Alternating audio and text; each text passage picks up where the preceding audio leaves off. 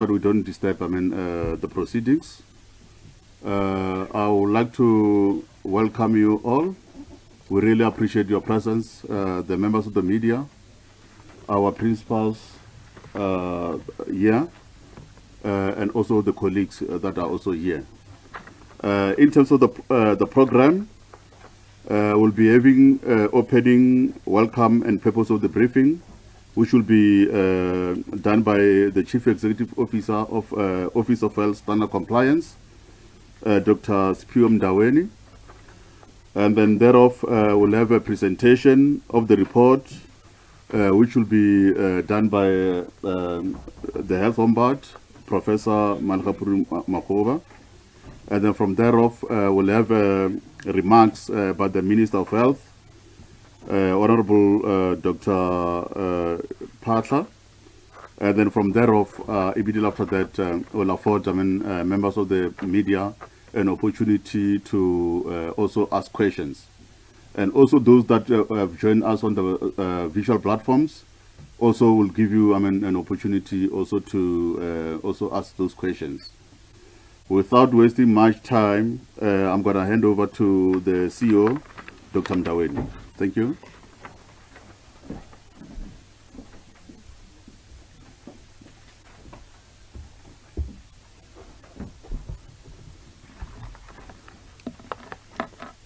Thank you very much, Program Director, and good morning to everyone gathered here.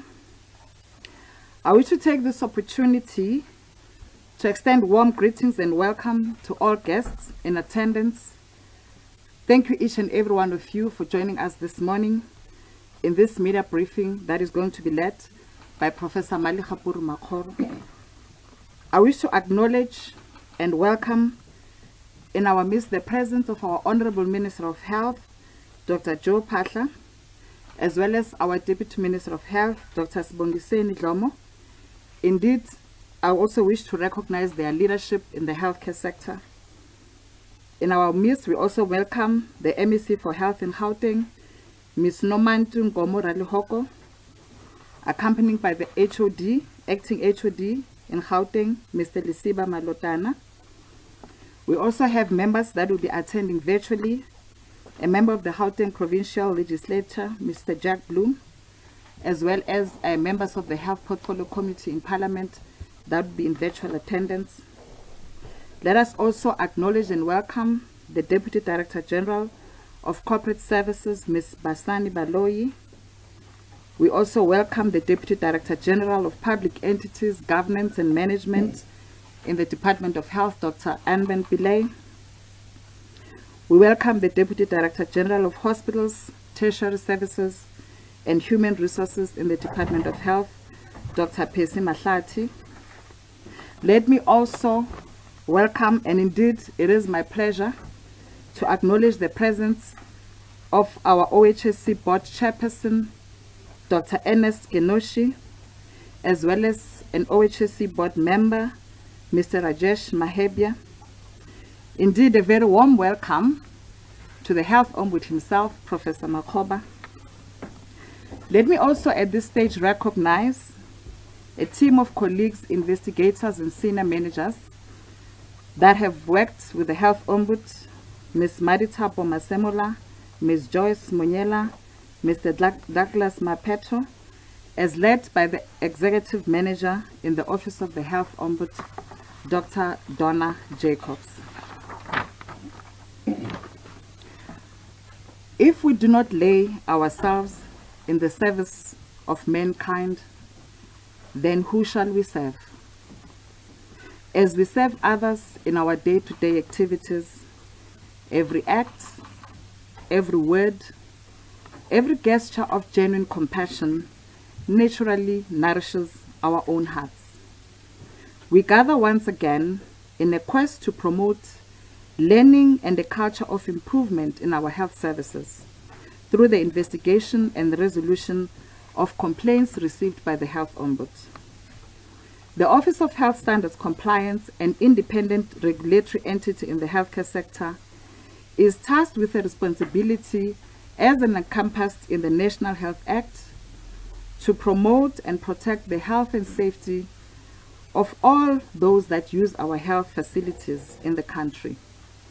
Similarly, the Health Ombuds, as an independent body, is also tasked to consider, investigate, and dispose lodged complaints without any fear or favor in a fair, expeditious, and economical manner. High-quality health care and safety are regarded as core aspirations of any government and any healthcare service delivery system.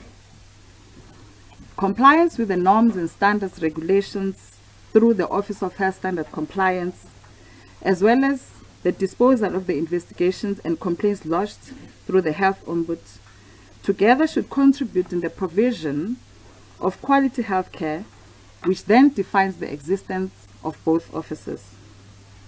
The purpose of this media briefing is to provide an opportunity and a platform to our Health Ombud to release the findings of an investigation conducted on allegations against Rahima Moosa, Mother and Child Hospital.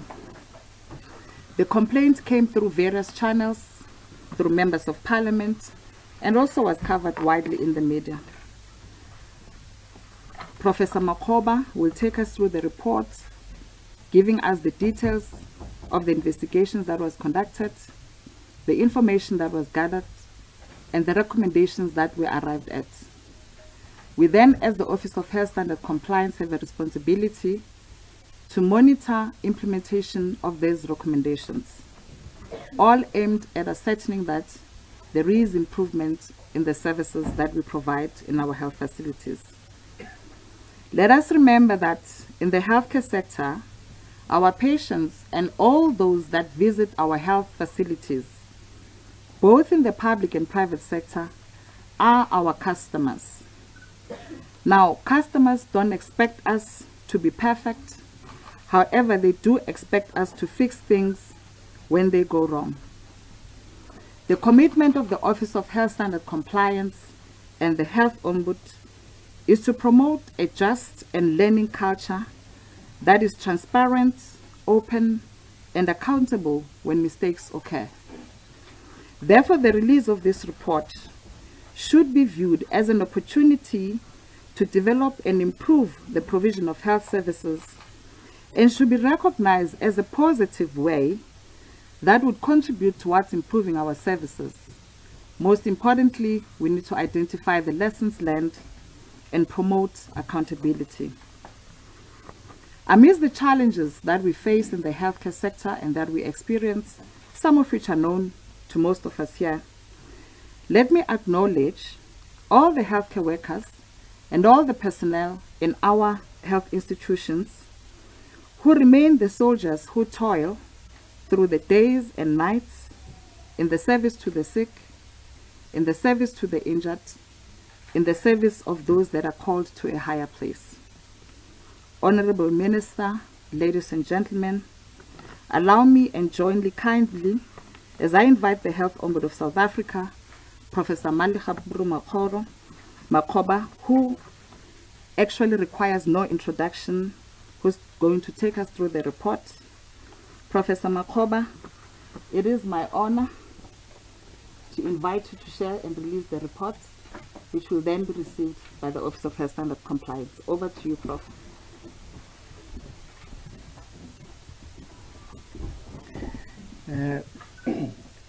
Thank you, Spiwe. Ricardo, who is the Program Director, the Honorable Minister, Deputy Minister, the MEC, the Chair of the Board of the OHSC, and the Board Member of the OHSC, Mr. Mahabir, and all of you that are gathered here to come and receive this report, which is by law something that I have to do every time I have prepared a report. Firstly, I have to acknowledge the people who did this work, that are called investigators, headed by Dr. Donna Jacobs.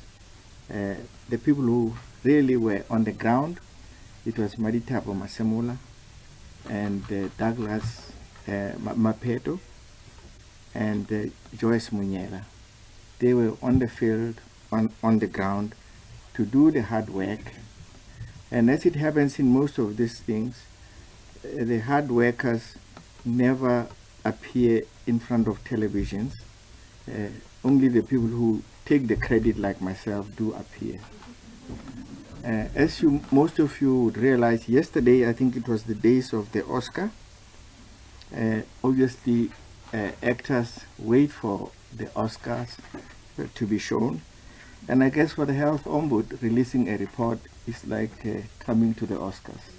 It is my Oscar day. It just happens to be a day after the real Oscars. But I was also informed that, like American football, we have to present this report in front of the media, and therefore our time is determined by the media rather than by ourselves. We have joined, I think, the modern age. I'm going to take you through this report like I'm telling a story, because when we booked this venue, we thought that we would have a place where we could show a movie. And then only on Friday we were told, no, you've got a small hall, you can't show any slide. And I even thought maybe I should have booked a hall in Marabastad where I can go and show a proper movie and there will be nice sounds, but I wasn't allowed to do that. Be that as it may, my team has spent a better part of a year investigating complaints at Rahima Moosa. And I'm going to start this by telling you the conclusions and then work backwards. Remember that at one time in my life, I used to be a doctor. And as doctors, we make diagnoses. And then you can sleep, play with your cell phones, but you will have had the message. So what is the conclusion? In 2016, an investigation was undertaken at Rahima Moosa Hospital by Professor Kuvadia and Professor Lombard. They have been working there for a very long time, and they are academics at Rahima Moosa. And they came to the conclusion in 3 words, having investigated what was happening at Rahima Moosa, that the hospital was unsafe. That's the words they use, an unsafe hospital. During our investigations, we interviewed just around 34 people across the hospital, 34 in all. And there were words that became common that we heard as we were interviewing these people. 3 words also came up: dirty, filthy, and unsafe. So those were the words that were used by the people we interviewed. And these are common words that we picked up, I think, as investigators with my team. Now, one has to look at this in the background that Rahima Moosa had won the Kanyisa Award some years ago. In fact, I was telling some people that when we were medical students and you wanted to train in one of the best hospitals in the country, you wanted to go to Coronation Hospital. For those that may not know, my mother-in-law actually did her nursing training at Rahima Moosa. That must be many years ago, but it tells you the sort of place it used to be. Now, when you hear these words, you get worried. So, during the investigation into the allegations against the hospital, the most striking thing has been the fact that this hospital has been neglected over years. And also, because it's an old hospital, it has a group of people that have worked there for a long time, and for some reason or another, they think they own the hospital. But that normally happens with human beings. You work there for a long, you think you are the hospital.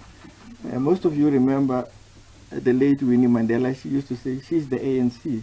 because she had been in the movement for a long time, but that was just, those are just expressions of people. And some of these people obviously have got behaviors that obviously we are making some recommendations about later on. There are two people actually who provided very seminal pieces of evidence. It was Dr. Meyer. I'm sure you heard about him in the media. He actually gave us his articles that he wrote, that he complained about. And there was a member of Gayton Mackenzie party called Mr. Saul, who, when he heard about this issue, he went to the hospital and actually did a video so that there is actually visual evidence of what was happening at night at Rahima Moosa, and confirmed almost all the complaints that I'm going to tell you about. So there was evidence that you couldn't dispute. As I said, there was incontrovertible evidence to support some of the allegations that were made by the honorable member. Now, obviously, I know Novandu is here. She is the new MEC, and she's trying her best. But she has inherited a mess. And I'm not saying this for the first time. I think she has inherited a mess. And I say this because in my life as an ombud, I did an investigation on life as humane in 2016. I did an investigation in Tembisa Hospital in around 2021, 2022. I have now done an investigation in Rahima Moosa. And my colleagues in the investigation team have done other investigations in other hospitals. And the pattern that we're seeing is very similar. Now, it becomes significant for the following reasons. Most of you may not realize that I think somewhere in the 90s, the UN identified that health and education were the primary drivers for a vibrant society or democracy and a vibrant economy. So you can do many things. If you have a population that is uneducated, obviously it will become unhealthy, or it won't understand, I think, the importance of health. And if you have a healthy population, it obviously gets to know what to do, and you have a lively economy, and you have a vibrant democracy. So the Gauteng province is the smallest, I think, geographically, but it contributes 33% of the GDP of the country. So if ever you needed a section or a sector of South African society that needed to function and be up there as an example, the Gauteng province is the province. You have a concentration of media in Gauteng, concentration of gossipers in Gauteng. You have everything, you know. The economy is located, everybody wants, they live the Eastern Cape, they live Limpopo, they all want to be where? In Gauteng. They can even sleep under the bridges here, but when they go home, they tell you, hey, I work in Gauteng.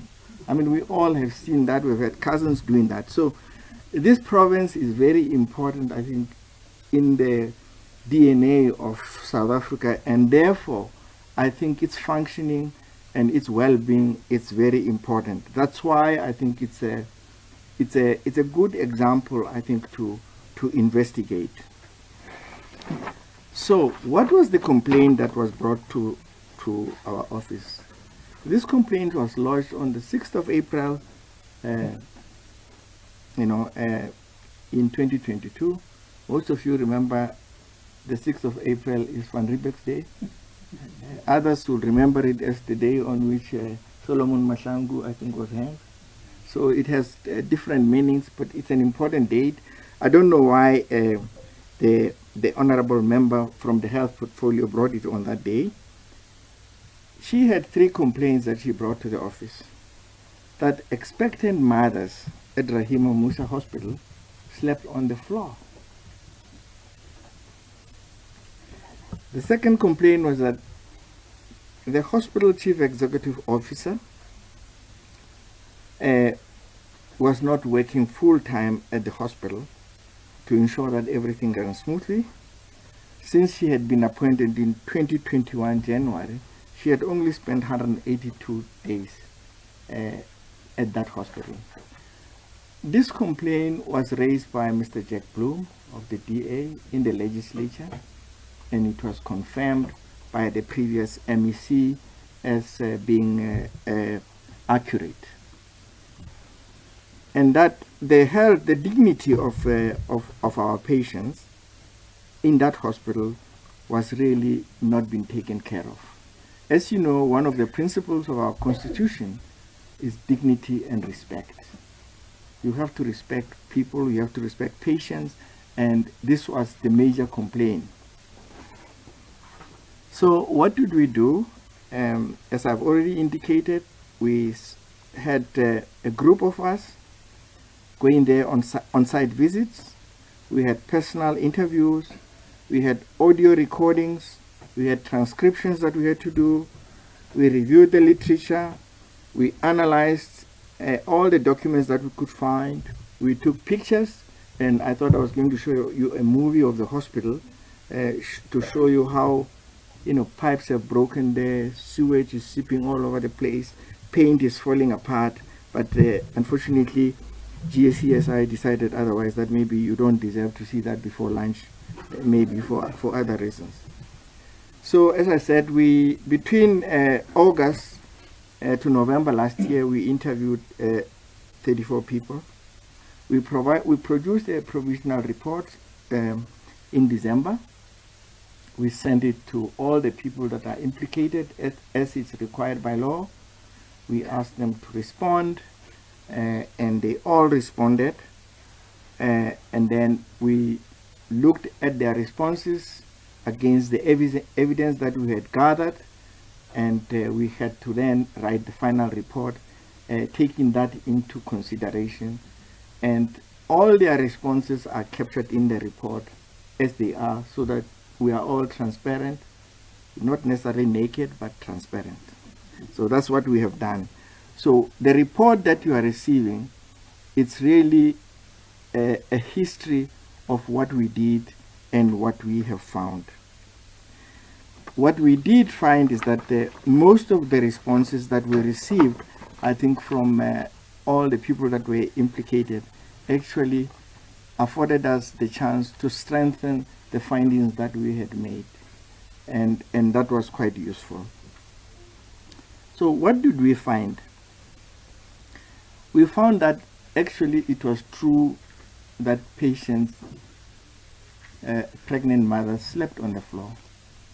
There was a video that was actually given to us by Mr. Saul, but also almost all the people that we interviewed confirmed that that was the case.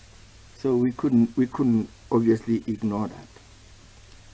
Then there was the confirmation that obviously the CEO did not spend as much time as he was supposed to at the hospital. And I've given you the number of days. It was 182. And what had happened was that she had provided that information to the previous MEC. So it was her information that actually documented the days that she had not been in hospital. But our team obviously did further investigations to go to the HR to look for how leave is appropriated or given in the department. And we did find that, in 2021, there were a shortfall of 27 days that we couldn't account for from just doing our own calculations. And in 2022, it was 72 days of this that could not be accounted for. And all that is in the report. And clearly the allegation that the dignity of the patient was not being respected becomes really obvious.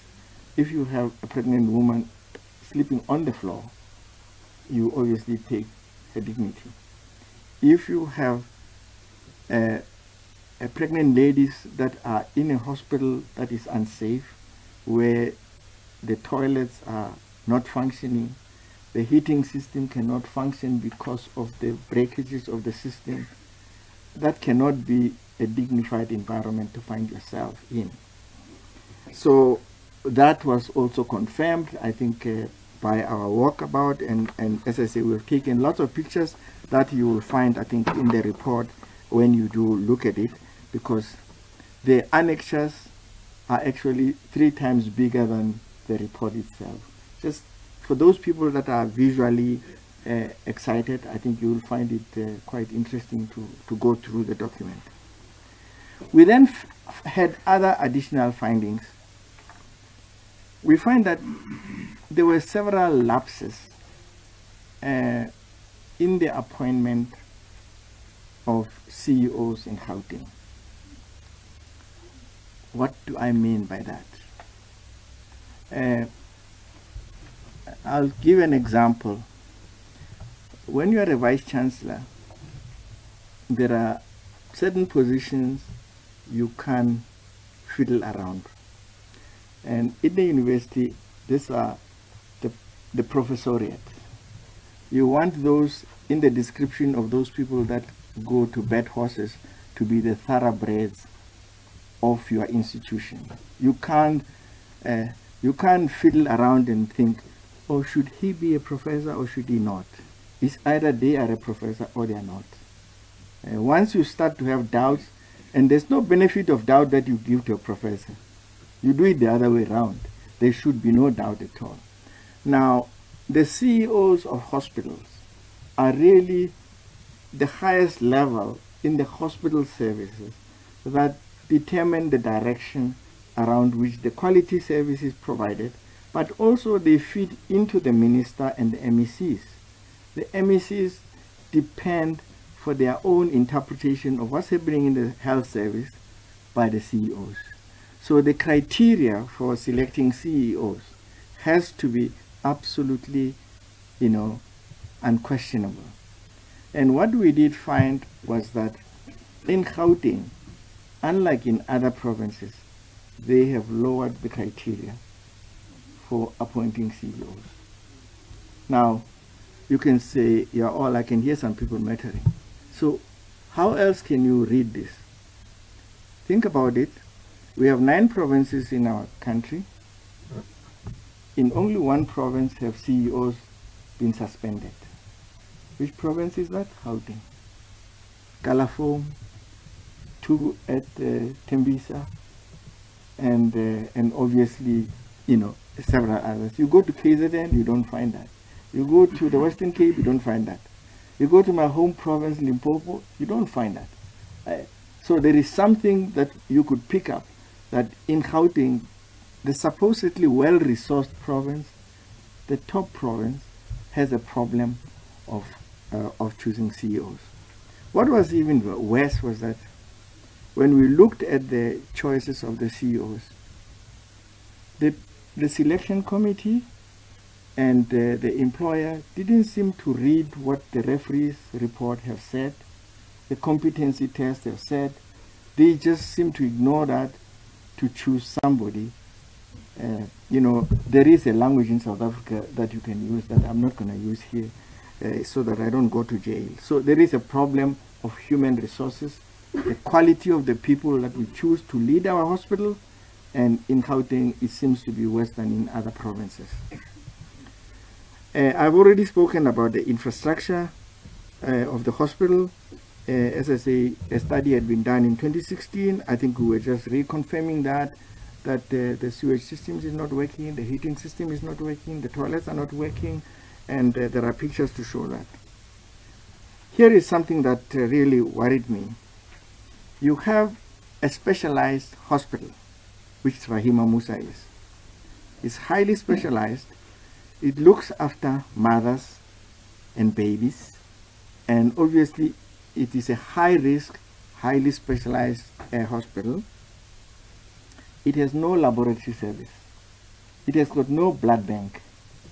And anybody who has been in an obstetric ward knows that, blood is almost the life lifeblood of obstetric practice. Operations are the lifeblood of obstetric, and neonates are, those are the sort of things that you can't run such a hospital without a 24-hour laboratory service. Rahima Moosa doesn't have that in the 21st century. If you said that to people, maybe we should tell the Minister of Home Affairs to tell all these people who come to our country that we have such hospitals, they may not come. But that's a topic for another time. So they don't have that. CAT scan, they have got one CAT scan that doesn't seem to function, but apparently it's been sorted out. They didn't have a hospital board, but I think they are trying to sort that out. I think Nomantu is doing that. And then they've got security challenges. Hospital staff has been marked in the campus. Cars have been stolen there. And the securities don't seem to have the equipment to perform jobs as security. When I was a young doctor, I worked in a hospital where the security were so obese that they could never catch you if you ran away. So, you employ these people to become security, but you know that they can't do their job. But nevertheless, it's fine. So I think there is a challenge of security, and I think it will be sorted out. There's a shortage of nursing staff, and the famous supply chain management is all over. And when there are problems of supply management, it's another word for corruption. But we didn't go into that because it's not our thing. So we know that Rahima Moosa obviously has got a catchment area, and a study was done that over the past 3 years, it gets about 40% of his patients are not South African citizens. But that's a topic that obviously it excites South African, but 40% of the patients that go to Rahima Moosa are not South African citizens. And because of the overcrowding, the filthy environment, this is obviously a fertile ground for nosocomial infections. And for those of you who know, neonates are the most vulnerable to such infections because their immune system is not well developed and so forth. And to crown you all, there is no intensive care in a modern specialized hospital such as Rahima Moosa. So what did we think it was worth recommending?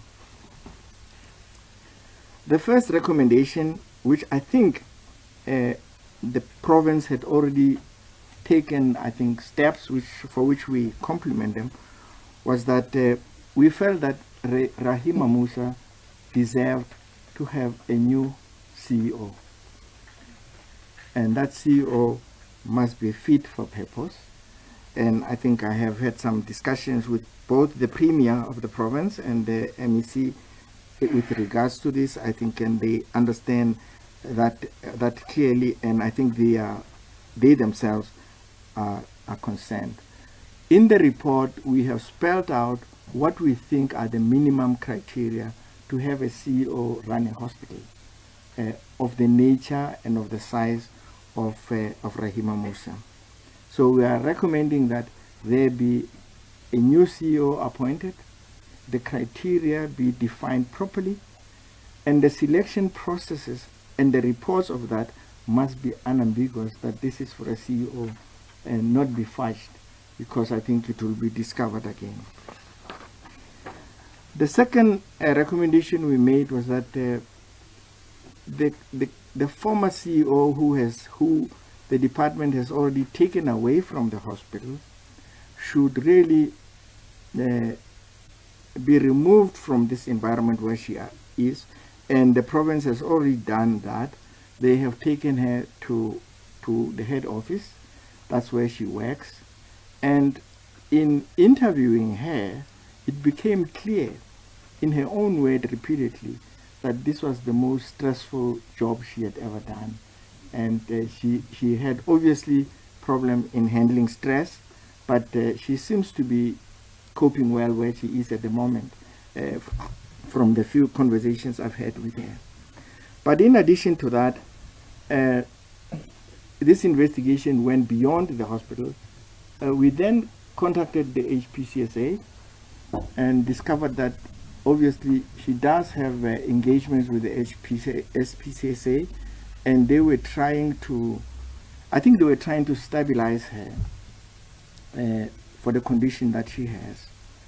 And in our conversation and discussion, I think with the people in the province, I think it was agreed that she should commit herself to this stabilization when she is at the head office, so that she can be supported and be stabilized, and then be assessed, I think, for what future role she can play, but not to be, I think, in an environment that is as stressful as she was exposed to at Rahima Moosa Hospital.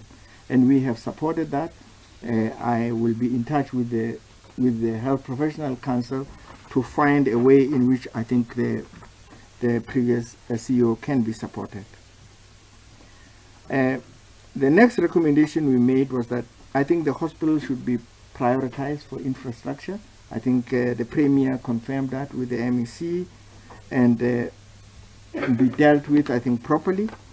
And they should ensure that the hospital is gazetted as a tertiary hospital, because that's the function it does, but I think the way it's classified, it's something, it's quite different. I've already spoken about really the leadership issues at Rahima Moosa, that they do need to appoint, I think, people in leadership that are competent at almost all levels. I mean, the HR system there, it's not, I think, consistent with the level at which the hospital is functioning. And also, I think we have recommended that they should go back to the 2016 report and look at it when they are doing these recommendations and sort it out. They should look at their staff establishment, particularly their nursing establishment, and they should try and establish an ICU. Otherwise we have a hospital in the heart of South Africa that functions, I don't know, like what. You know, I come from a small town. We have a small hospital called Jane First, which has got most of these things that I'm talking about. Now I come to Joburg, and I think I'm being promoted. I'm going to be in Joburg. Then I go to a hospital that has got no ICU, there's no laboratory. I mean, what have I done? You know, it's a demotion. But we're still crazy about Joburg. Anyway, and then we have recommended really 2 disciplinary inquiries. One must be, we felt that the current CEO should really be taken to account to deal with the way in which she dealt with her leave arrangements. I mean, that's for the disciplinary inquiry to decide how to handle that. But we felt that this is actually an administrative issue that should be dealt with that way. It cannot be dealt with, you know, we cannot find a political solution like sometimes we do in South Africa. There's none here. You have to deal with it administratively. And then there's a lady called Kuduka who was in charge of the theaters. The hospital ran short of the medication that is used to prepare for abdominal surgery, and she decided to go and create her own concoction that was used, I think, to clean people for abdominal surgery, and I think that led to about 11 infections that had to be taken back to theater. But again, that's something that the hospital needs to deal with. So, you know, you're working in a hospital where everything gets tested and there are criteria, and then you just go and make your own medicine and give it to people without them knowing that this is not the right thing. So we just felt that yeah. And then at the end of this report, we have listed all the norms and standards that have been breached in this hospital. As I say, we have shared this report with the Premier and the MEC, and we are sharing it with you today. But that's all that I have to say about this investigation. And again, I'm grateful to the people who did this. It took us almost a year minus 23 days to finish this investigation. That's how long it took us. But we think we have identified the issues, and the issues are quite specific, but they are also general in nature. And I think the new team in Gauteng have got their job cut out into the future. Thank you. I think I'll stop there.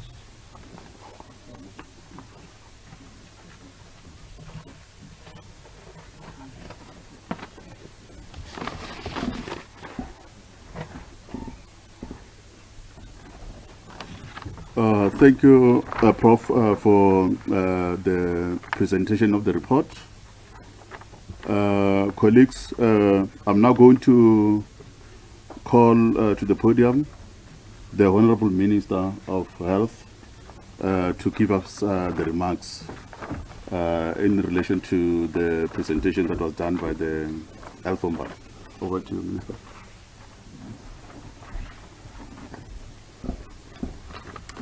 Thank you very much, Program Director. Good morning to everyone. Let me firstly say good morning to Professor Makgoba, our Health Ombudsman, and thank him for a job well done. Plus my regards to my colleague, Deputy Minister of Health, Dr. Lomo, the MEC, the Chair of the Office of the Health Standard, and a board member who's also accompanying him, and the CEO who also started these proceedings, and everybody else who's here from both Gauteng and the National Health Department. Again, we're very thankful to the job well done by the Health Ombudsman, as always, telling it as it is. Indeed, that is what the law which established the Health Ombudsman Office has actually said, in that the investigations of any complaint must be done in good faith, without fear, without favor, without bias, and without any prejudice. The purpose of this being to protect and promote the health and safety of users of our health services. Now this applies to health service. I know that overall, as Prof. Makgoba has indicated, a few other reports which he has done, it's mainly been in the public service. But in terms of the law, let me just remind citizens that even complaints regarding private health services should also be submitted to the Office of the Health Ombudsman. I think that's something which we need to just check over the last 5 years or more, whether that has been happening. We know that 85% or more of South Africans depend on the public health system. That's the system which carries the burden under a lot of pressure, and that's why most of the complaints will come from the public health system. But just to remind South Africans that they must not be shy of reporting also deficiencies which they come across also in the private health services. Indeed, it's a very sobering report, which lays bare a lot of shortcomings within our health system, as I agree with Prof. Makgoba that while this is about Rahima Moosa Mother and Child Hospital, we're quite aware that a number of other facilities in our public health system suffers equal deficiencies. So that's what we need to be looking at. But very specifically for this morning, we're talking about the Rahima Moosa Mother and Child Hospital. As he has indicated, a very iconic hospital with a lot of history in its own right, in terms of the role it has played over many years.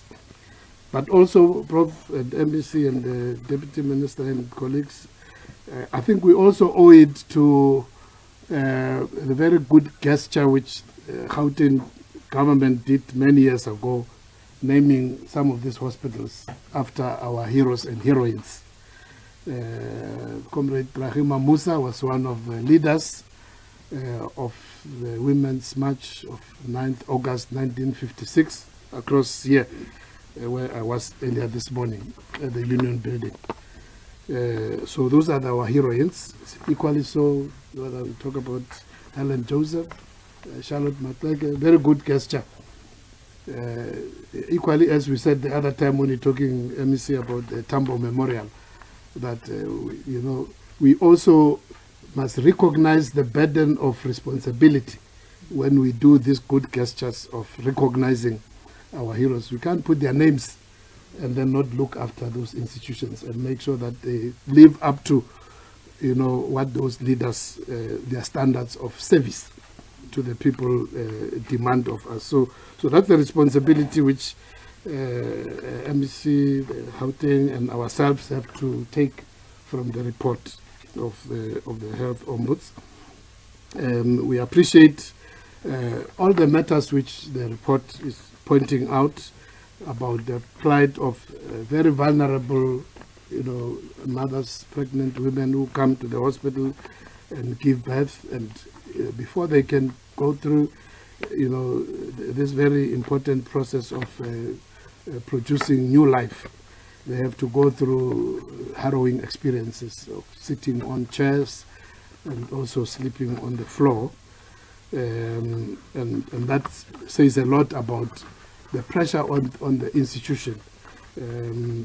We know that that pressure, as the report also indicates, is both in terms of just the growth of the population and with no simultaneous growth in our capacity to look after the people, but also internal migration. I mean, Gauteng, I think over a 10-year period, as the population, just in terms of those resident in Gauteng, has increased from, in 10 years period, from around 9 million to currently about 16 million people. So that's a very significant growth. But as the report indicates, over and above that, you also have also non-South Africans who also come specifically for maternity services. We know that in this province, across, while there are demands for other services across the board for South Africans and also non-South Africans, some of them not even documented. But we know that that pressure is huge, and some of those simply come for the maternity services. It's the most pressurized service across all the hospitals in Gauteng, but over and above the capacity, it's also, as the report indicates, just lack of maintenance of various key facilities, as already mentioned. Very basic, some of those very basic. I mean, if your ablution facilities are not maintained, the risk is huge. The risk is huge. So for us, what we want to commit to the team, Professor Makoma and his team, for the very good work which has been done, we want to commit to work together with the province to expedite the remedial action which is required. One, in terms of the infrastructure which must be attended to, but also in terms of the management capacity, which is quite key, because the report highlights deficiencies in management, because we also are aware of MEC of the fact that some of these areas, it's not purely the issue of money. It's also just management deficiencies. I mean, not long ago, I went to one of the other hospitals where I asked one of our senior managers to go and just help. And then when she came back, and there was also these issues of, just not lack of cleaning, basic maintenance and cleaning. And then when she came back, she said, Minister, I met a number of, I think there were about 15 artisans who were actually idling in the hospital. Some of them said they were plumbers, some said they were electricians. And I asked, but you can't, so many toilets are blocked, and you've got plumbers, electricians. And then they said, one was that although they are based in the hospital, they report to another department. And so they are waiting for instructions. I mean, imagine a plumber who's paid a salary and is there from 8 o'clock in the morning, hopefully staying until 4, even though you don't know what they're doing. But he's waiting for instructions to go and unblock a toilet because somebody has not said, go and unblock this toilet. And these are people on salaries. And it was only after, she said, after a bit of pep talk and encouragement, some work was done. So the issue which the report highlights of the CEO is just, the CEO is just a representation of the lapses of management, which we must deal with. But of course, if you don't have a leader in the form of a CEO, then very little is going to go right. And I'm happy that that matter, there's a beginning of dealing with that. So as I conclude, I want to pledge to the Ombud and his team and to the residents of Gauteng and others utilizing this particular facility. And as we say, it is a microcosm of other challenges with other facilities. We are determined, working together. We do have programs through which we look at all these facilities to try and make sure that there can be improvement. We've said to ourselves that, of course, just over 2 years, we were derailed by the pandemic, where there was too much focus in terms of financial resources, infrastructure, human resources, just focusing on the pandemic, and we shouldn't make excuse about that. But that was also a diversion.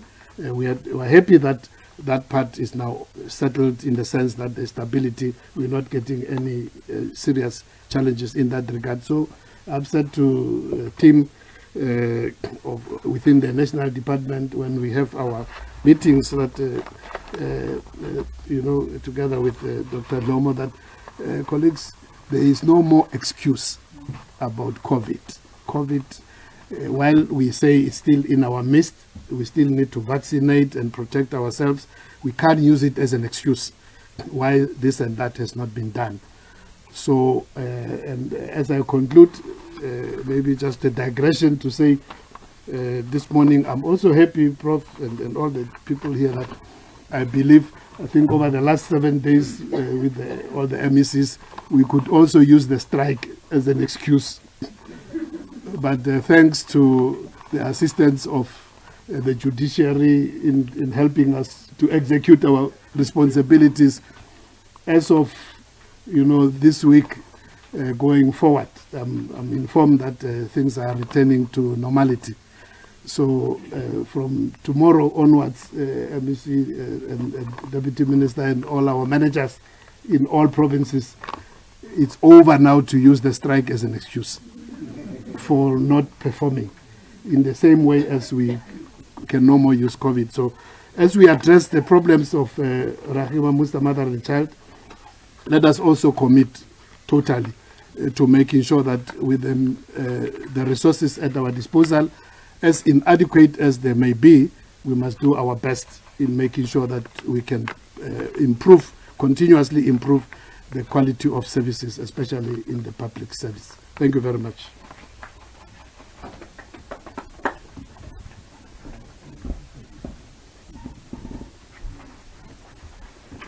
Thank you so much, Minister, for those remarks. Colleagues, I'm now going to hand over the report to the Ombud, who will in turn also hand over to the CEO.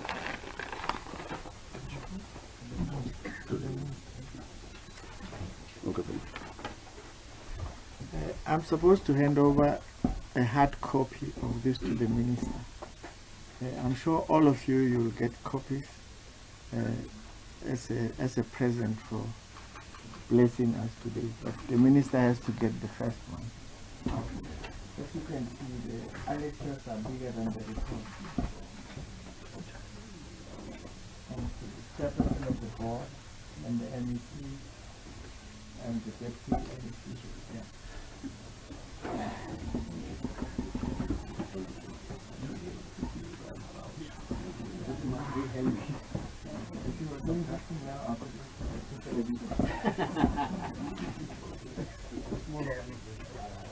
Yeah.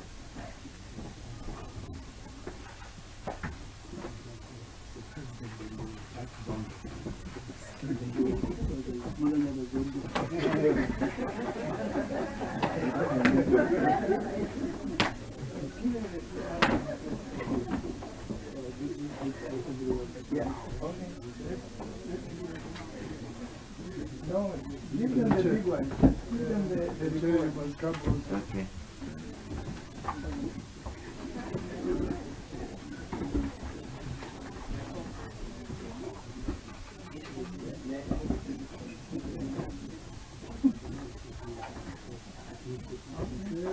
You can do that.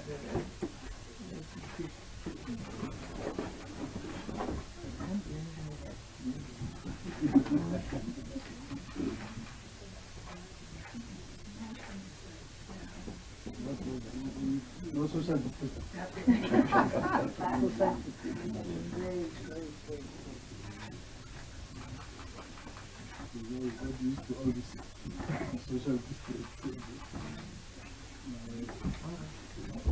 Thank you very much. social Sure. Thank you very much.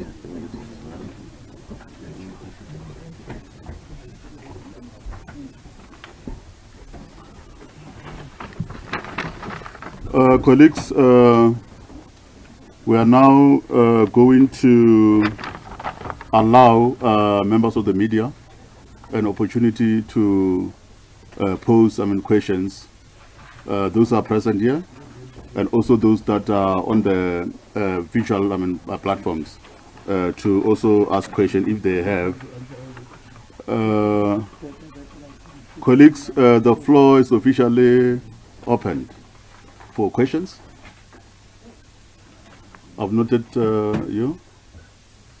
I've noted in that sequence. 1, 2, 3. Yeah, let's take those first. And 4. Yeah, 4. That's right. Yeah. You first. Thank you very much. My name is Paul from the Sowetan newspaper. I just have 2 questions for the health minister and the Gauteng Health MEC. So firstly, will you be playing any supervisory role to ensure that the hospital implements these recommendations? And secondly, until when does Rahima Moosa Mother and Child Hospital have to appoint a new CEO? So what timeline will be implemented to appoint the CEO? Thank you, Paul. Hello, Linda Ramasiga from eNCA. I'd like to start with the issue of accountability. I don't see anything in the report with regards to who's going to be held accountable for the lack of implementation from the first report in 2017 to now, and whether there's anybody who can be criminally liable for the issues at the hospital, because the report also mentions issues around a lack of infrastructure, maintenance and development at the hospital, and I'm pretty sure the hospital has a budget that is allocated to get upgrades, for example. Secondly, in terms of the timeline on the turnaround for the hospital, do we have any set timelines on those? I know for the CEO in particular it's 3 months, but when it comes to infrastructure and other hygiene and security issues, what are the time frames there? And I'm hoping for the second round because I have more questions around hospitals in general. Okay, no, thank you. We'll give you a chance. Yeah. The third one. Milita Guabe from Health News Service. I just wanted to ask Professor Makola, please give us more details about what you mean when he talks about the supply chain problems that indicate corruption. And I also wanted to just check in whether the picture that you referred to would be available for the media. Thank you. Thank you. The last round. Thanks. It's Moosa from LIVESTREAM. I wanted to find out just clarity, please, on the days that were unaccounted for the CEO. I heard, I think it was 27, and then I heard 71. Is 71 the full number of days that were unaccounted for? And then I know that Yomit said you had some sort of an engagement with her. Where did she say she was for these 71 days that she clearly didn't report to work for? And then you speak about stabilizing her on it. Can you just clarify what that means? So you say you're going to be stabilizing her, providing her some sort of support. What does the stabilization for her mean? And then during this time that she's at the health department, will she continue to get a salary during this time? And then just in terms of the timelines, what are the timelines for her DC, particularly? When will she come to this DC and, yeah, think about the timeline? Thank you. Thank you so much for those. Yeah, you can go. Yes. Thank you. It's Rahima from SABC TV News. Still on the CEO, my question is whether she did at any point reported the strenuous conditions under which she was working and to who, and as to also who was holding the fort in her absence. Okay, no, thank you. I'm now going to allow the panel here to respond to the questions. Prof, I'll hand over to you first, so that you can address those, and then we'll be followed by...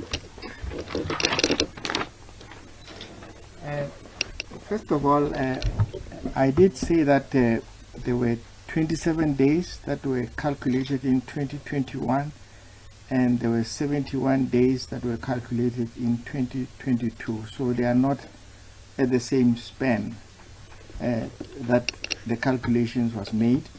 And these calculations were made through records in the HR department and other pieces of information.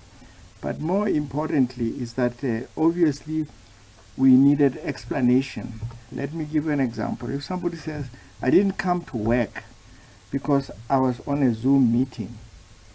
Now when you go on to a Zoom meeting, it's recorded that you are on a Zoom. You log in and it will pick you up. Or if you are not able to explain as to where you were, I think that cannot be justifiable as a day on which you worked.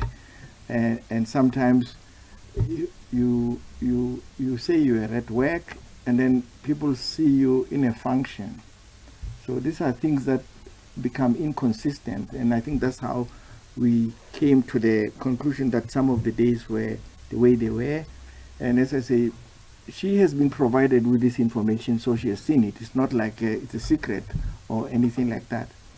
But importantly, I think the first dates that were recorded, that were presented to the legislature, that information was from her, that those were the days. And obviously, we could only accept that if the person says that I wasn't there for those days and so forth. So I think that is the first thing. The second one is, I think in all these recommendations, we have tried to put the time frames in most of them, if not all. Remember that the role of the Ombud is not to be punitive, because we don't have that power. What we are supposed to do is to make findings and recommendations. That is our role. Now, we have made recommendations that somebody must be disciplined. The province may decide we don't want to discipline them, and we're not going to be chasing them all over town why they didn't discipline a person. They must have a rationale for that. So I think just understand where the limits of our powers are. You know, you can't be a referee, player, goalkeeper, and a scorer. So our powers have been, you know, delineated in a particular way. Our role is to make findings, recommendations against the norms and standards that have been prescribed by the minister. That's why I've listed the norms and standards that have been breached in this investigations as 2 pages of them in your report. Those that wanted to see the slides, actually the annexures contain all the slides that you want to see in relation to the infrastructure that you want to see that happened at the hospital. The issue of the CEO, what do I mean when I say she requires support? First of all, the CEO has a condition that she obviously did release to us as to what the conditions was. And when we were inquiring and investigating in relation to the HPCSA, we also confirmed that she had actually also notified the HPCSA, and they had decided that she requires some specialized treatment that she needs to undergo. And all I needed to confirm from her was whether she's committed to that. Because if she was not committed to that, then there are consequences for that. If you're not committed and the HPCSA wants to help you in your professional sense.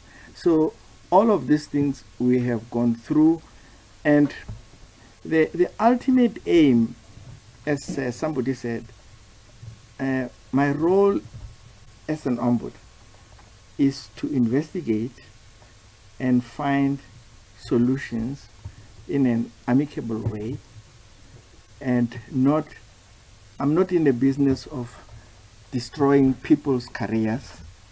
I'm in the business of ensuring that people are accountable, they are supported where it is necessary to be supported, and I felt that that support was required both from the province. Remember, the province has a contract with her. They have decided she can't be the CEO, but they want to see her at the headquarters. Now, what must she do when she's there for the next 3 years of her contract? She must be supported and be allowed to undergo training in whatever way that the province deems fit.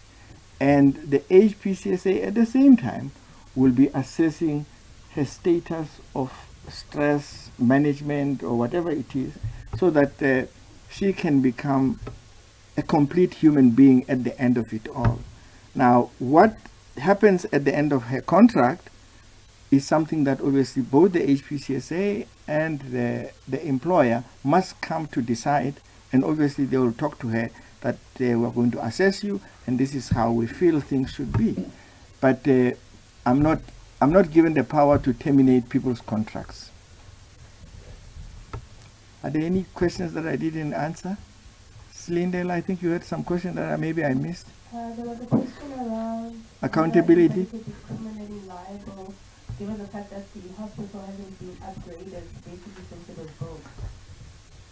Well, that is not a domain of my speciality in life, but in general, if you were to take a drive to many hospitals in our country, I'm sure you would find many people that are criminally liable, because most of them have never seen a paint since when they were built.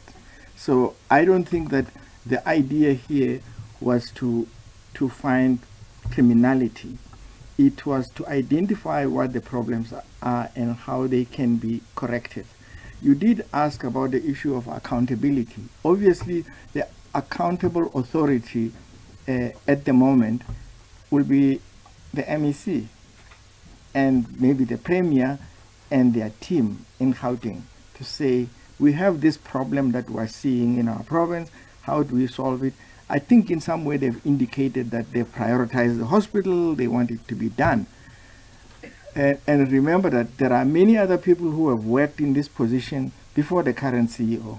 She's only been there for 2 years, and we're talking about something that has been there for a long time. So I don't know how you can, even with the best legal brains, I don't think you can find criminal liability in such a situation. The hospital is just dilapidated and it needs to be fixed.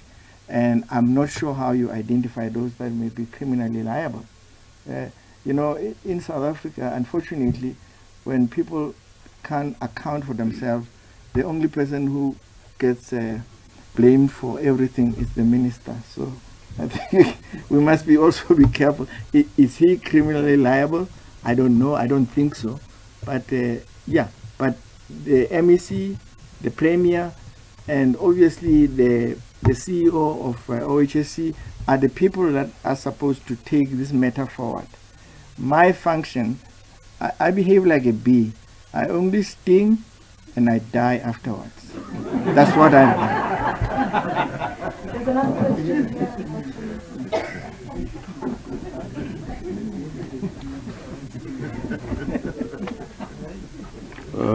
Colleagues, we're going to afford the MEC to also respond to some of the questions. I think maybe yours also will be covered by the MEC. Yeah, over to you. Thank you. Let me greet the Minister, the Deputy Minister, the Chair of the Board, the Chair of the Ombudsman, and all the people that are here that have been acknowledged earlier on when we arrived.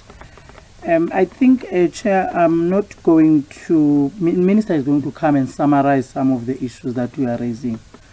But what I wanted to indicate is that the recommendations that Makoba is raising, some of them already were implementing them. When I started 4 months ago, I visited all the hospitals. I picked up these issues that are raised in the report, including at Rahima Moosa. In fact, I know all of them now. Even if I'm sleeping, I can count what's happening in the hospital. Then we came up in the office, we made a plan of how can we deal with those problems, being it financial problems, issues that are related to clinical services, and the ones that the infrastructure one, which were the major one. And we agreed that instead of pointing fingers at each other and say it's not me, it's the ID, let's just have our own plan in the department in terms of making sure that we service the hospitals, clinics that are there in terms of our infrastructure that has been old, some of it. So we do have that plan and we're working on it now. That's why Rahima Moosa is part of those hospitals that we are prioritizing out of the 10 that we said to Minister we need assistance.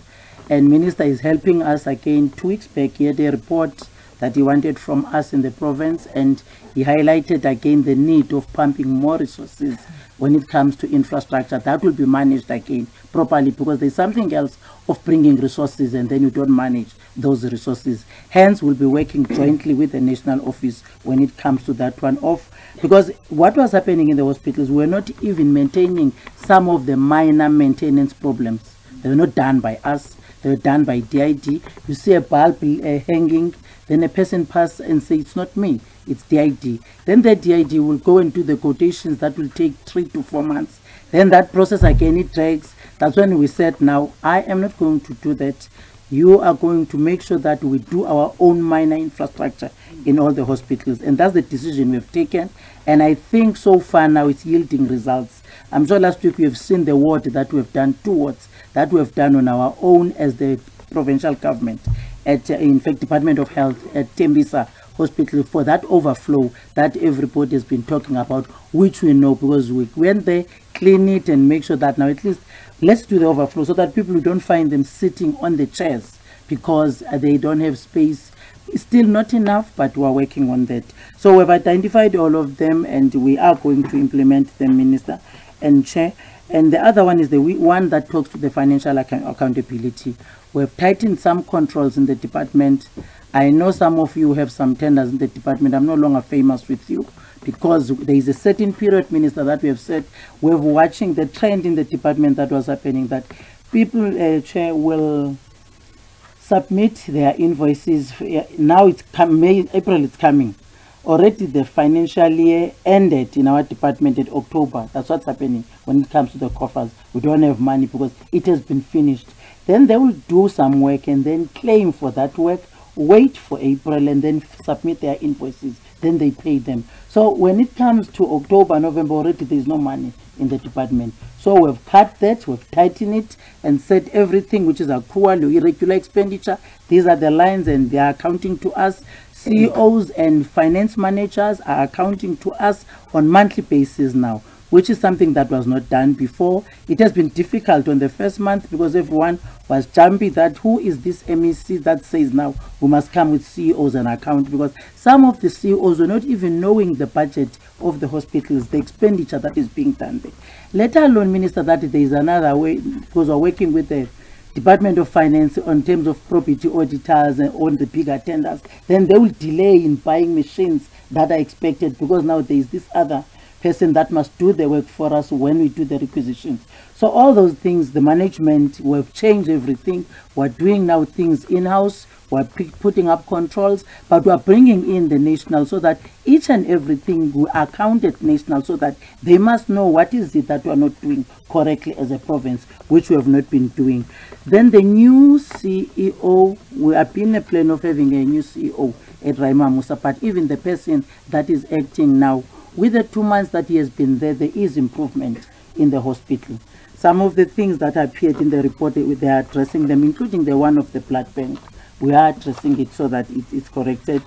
We are stabilizing it. Minister, I will leave it to Minister to come and speak to some of the issues, but we want everyone to assist us to take interest of hospitals where you live, including the clinics, especially in this province. Make sure that you assist us, you become our eyes and ears on the ground to ensure that all of us, we change the status of public sector in our province, especially the health department. Thank you.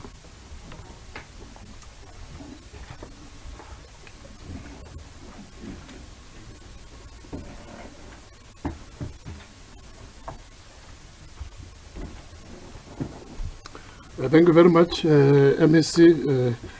Indeed, the question as to whether as a national ministry and the department we will be playing a supervisory role, the answer is yes. As the MEC has indicated, we have that constitutional responsibility to account and also guide and supervise the provision of services, coordination and work with the colleagues in the provinces.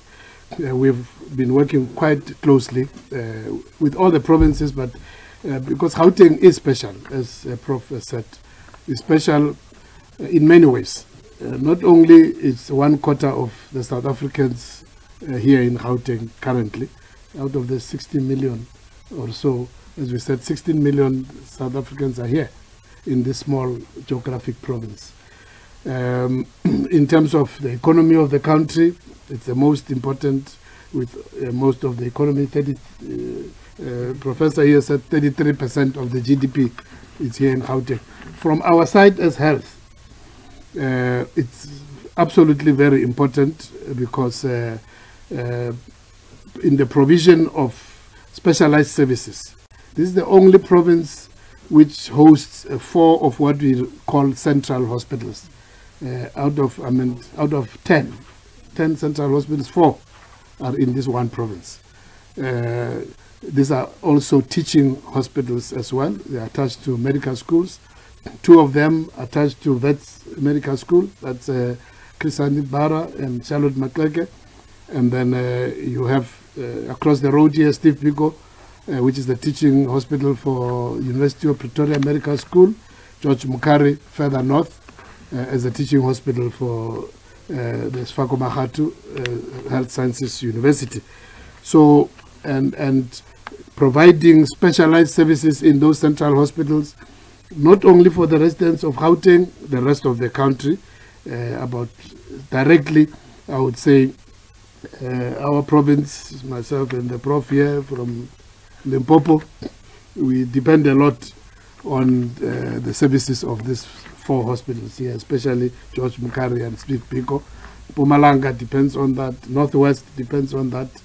Free State has got the central hospital, but they have limited capacity. Sometimes they also bring patients here, even Northern Cape. So the rest of the country depends a lot on this province. So we have said to the team, the Premier and the MEC, that we will be working with you, we'll be watching you, and because if Gauteng doesn't work, and when you have all these challenges, it just destabilizes the rest of the country. So it's for that reason that we have a very specific interest in making sure that Gauteng works.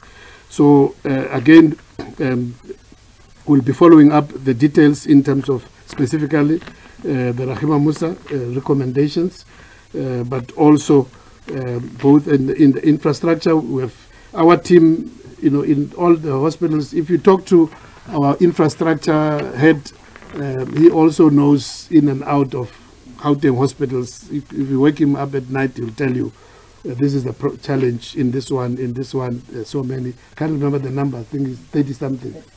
Yeah. So he will tell you each one what is the challenge, and because we also, both technically and financially, we have to work with the provinces, because with the challenges of financing, we have a cushion in the sense that Treasury does allocate to us, for instance, on infrastructure, and also in terms of some of the equipment, specialized equipment. We have a number of grants, because the difficulty sometimes when the provinces are under pressure, the chair of OHSC, being a former CEO of Steve Biko, will tell you, part of the problem which happens with the provinces face is that the very pressure which we are under now to pay 10% increase. Let's suppose Public Service and Bargaining Council agrees on the 10%. What is going to happen? The decision will be, provinces, we have agreed to a 10%, find it in your budget. And then what happens to the hospitals? They get instructed, your staff has now got 10%, but your allocation remains like last year. So what happens? A lot of the money then goes to the salaries.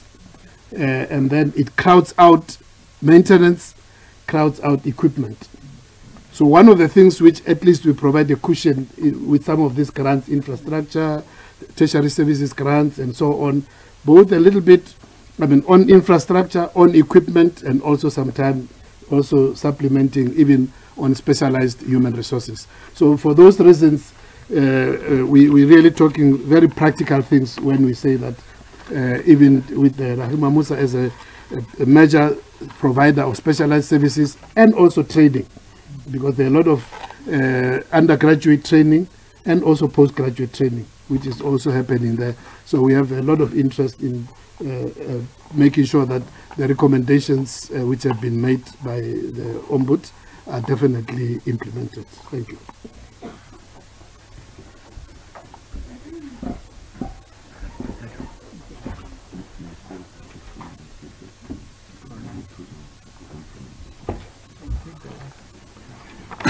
Colleagues, I'm now going to take the questions from the visual platform. Tagalani, if you can read those questions for us.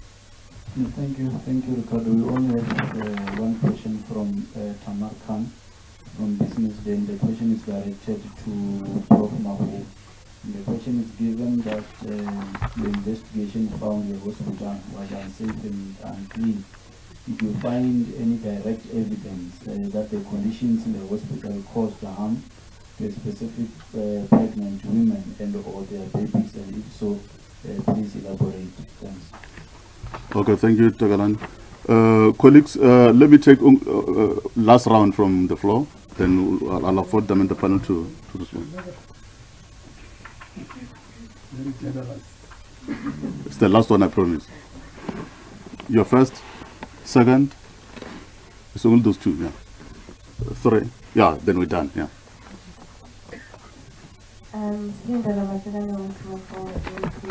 Minister, I just wanted to clarify the issue around the strike action that's been halted eventually by the court. I want to know how long the military service will be deployed. Can you hear me? Yes. How long will the military service be deployed? Is the death toll still sitting at 4? And just an overall assessment of the Gauteng hospitals in general. I mean, I think it's quite shocking that the Ombudsman says that in a province that's so well resourced, it's the only one that seems to have an issue when it comes to management of the hospitals, in particular CEOs. So I was just trying to get your reaction in terms of what kind of movement you want to see or changes being done to improve the state of the hospitals. Thank you. Colleagues, maybe before you can pose your question, let us be brief on our questions. Please, colleagues. You are second, the last, and then we're done with the questions. Libisek Guabe Health EU Service. This is the first round question where I'm asking the Ombudsman about clarity around the supply chain management problems that you said indicate corruption. Thank you. You can come in, the last one. It's Paul Kokage on the Sowetan newspaper. I think maybe this question has been answered, but I'll just ask it again just to be sure. So it's to Prof. Mahoba. Who needs to do what with this report?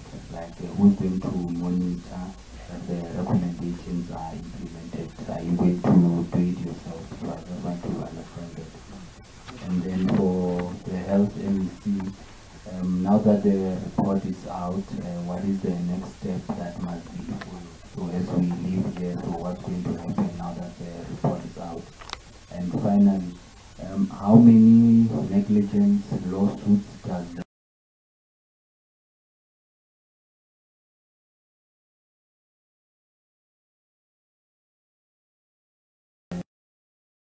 cost related to those lawsuits? Thank you. Okay, now thank you. Yeah, the Prof will be first, and then followed by MEC and the Minister. Thank you.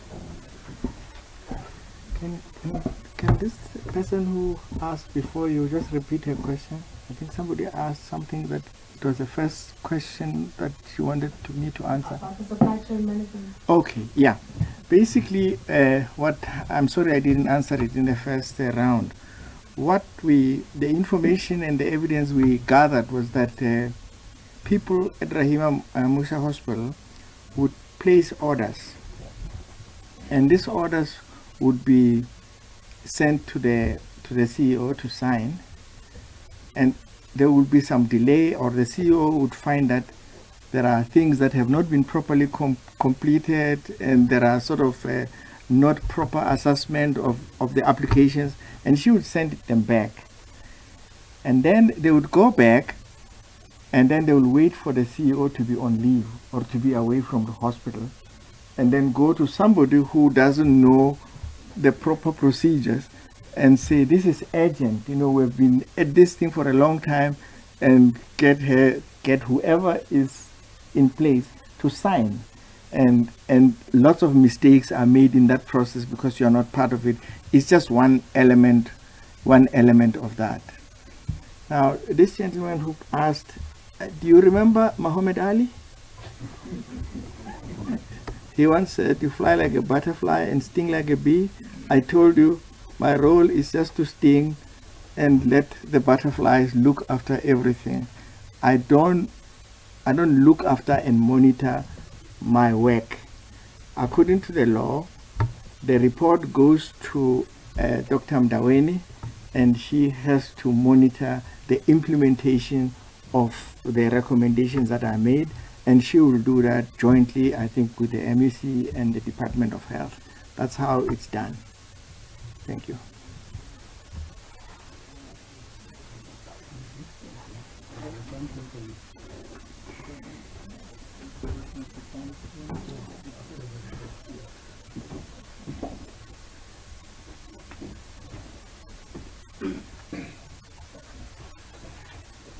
Mine, it's what must be done is the implementation of the report.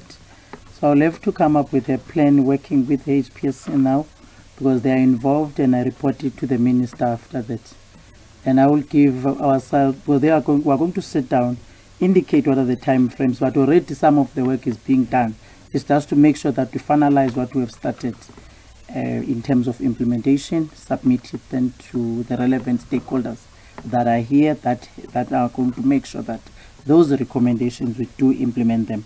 On the stats at Rahima, Moosa, I think we can't answer that question now, because we'll have to go back and check what is it, because we have a number of hospitals, remember, so we don't just have stats of each and every hospital, and we want to give you the relevant answer. I can give you Mutalatala's number so that we can communicate. In fact, Acting HOD is here. You can send that letter. That's Acting HOD at the back. And Mutalatala is here. He has seen you, so he will give you the stats. I will definitely make sure that you get the stats today, because I think you need them today. Thank you. Those were the two.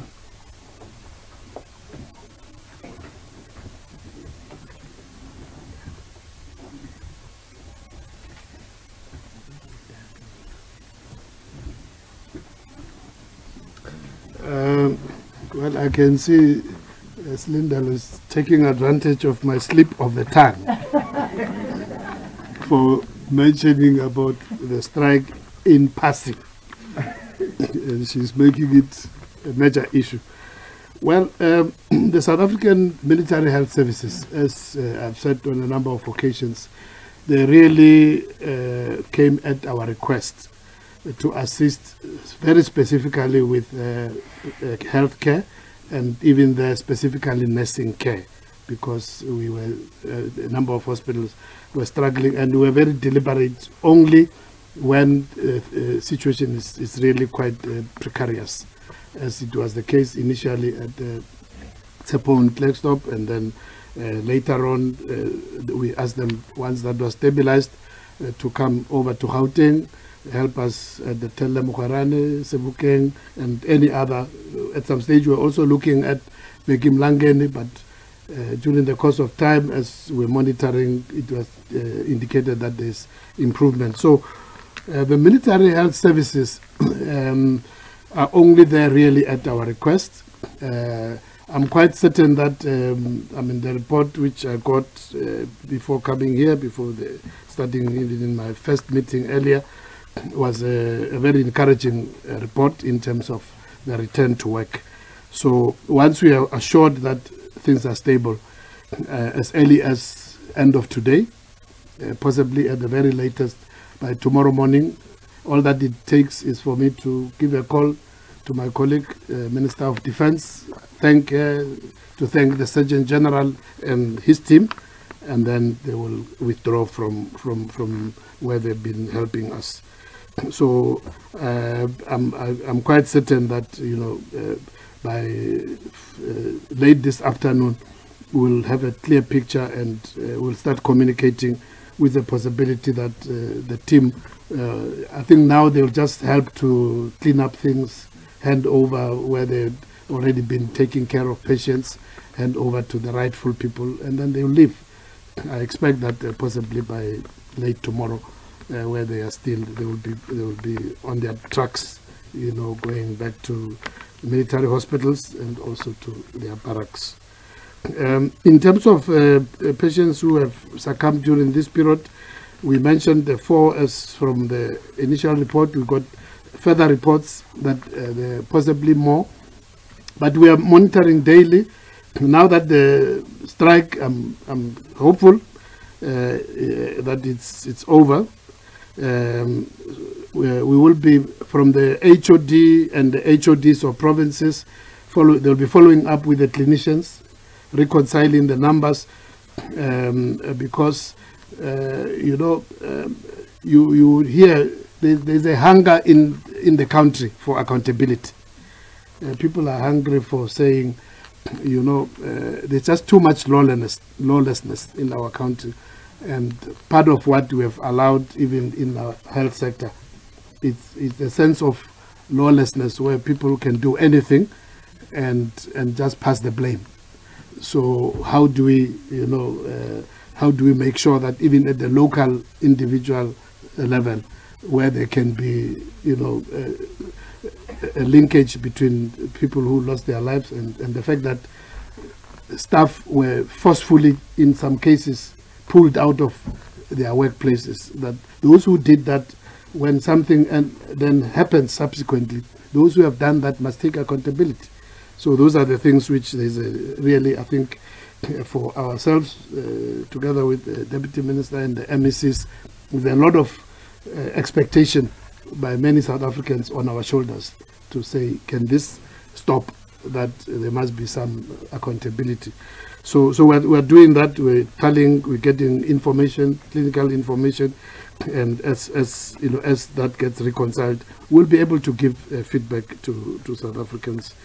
The question of the point which Prof. Makgoba mentioned about weakness of CEO selection in Gauteng, and you ask why, what is the problem in terms of the capacity here in Gauteng? Well, in summary, I would say it's a reflection of some objective weaknesses. There are subjective factors like migration, which gives pressure on the province, budget constraints, and so on. But there's also objective problems, objective weaknesses, which we have discussed frankly with the province. I mean, this is the only province where in this term of the 6th administration, MEC Komarale Hoko is the 4th MEC in 4 years. You will find that only in Gauteng. She's the 4th in 4 years. And the acting HOD, you know, sometimes when this thing happens, they say, oh, Gauteng is like the Oscars, which what Prof was talking about is very close to Hollywood, where you go to HOD acting, CFO acting, manager of clinical services acting, and when you trace it backwards as well, I think when we counted the other time, over the last, let me say, from democracy, I think Gauteng also has the highest number. I mean, if you have 4, including those who are acting in the last 4 years, if you go further, you find that Gauteng, I think, had about 12 MECs, when other provinces are still on their 3rd or 4th MEC. If you go to HODs, they're also about 12th, 13th head of department, when others are at maybe number 4, number 5. In many provinces, even some MECs have done 2 terms in the health, you know. I mean, one of the clearing examples which I can just say, it's not necessarily the only explanation. There were no strikes in Limpopo for the last whole week. The MEC there has been in office. She's now possibly finishing a 2nd term. She's almost at least 10 years now. She'll be 10 years in office. Now, there's no, you can't say there's no correlation in terms of stability, of understanding the sector and being able to manage things and anticipate. She's been in it. I mean, even when we had our meetings, I've seen this. They've already done the no work, no pay immediately when there were previous disturbances. They have the experience. They know what doesn't work. If you, for instance, you were saying, if you delegate it to hospital managers, they are going to be intimidated. So you take it centrally. You get the reports, centralized, deduct. And that's how, I'm just giving you secrets of our own meetings.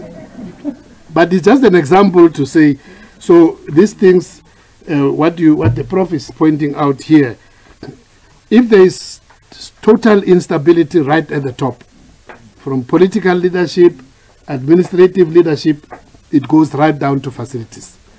So that's the answer. So we need to work on that and make sure that there is stability, and you know, so that people know this can be done, this can be done. These are the criteria, and then you don't have a situation where tomorrow, because you know officials, government officials, you know, they know how to play as the political. They tell you, "Ustolo sila, uzoshia sila," and you found out here. So you can come with your instructions and so on. Now, they talk about that because you're going to have elections, but if you have a situation where they know every 6 months there's a new boss, then you're not going to get anything happening. So even in terms of appointments, you will find situations where people who are not qualified, end up being appointed. Thank you very much.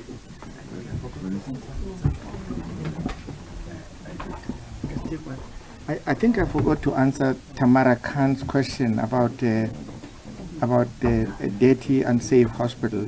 I did mention that staff members, doctors and others have been marked in that hospital because of basically the way the security system is there, but just the environment around it is such that when you get there, you get frightened a little bit, and you get onto your wits.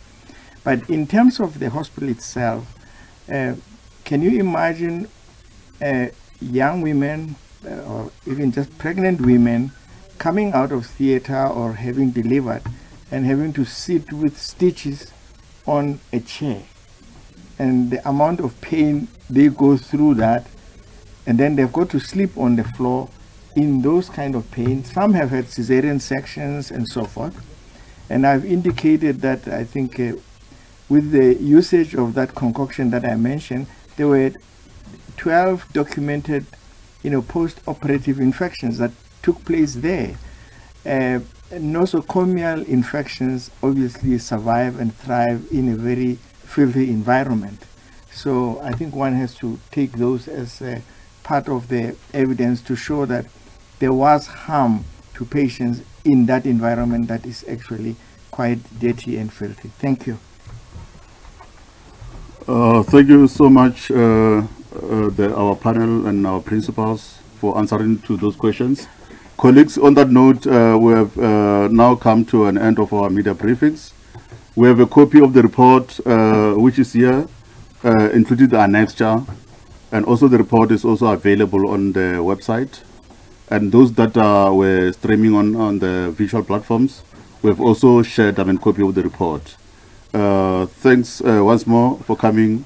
The briefing is officially adjourned. Thank you so much.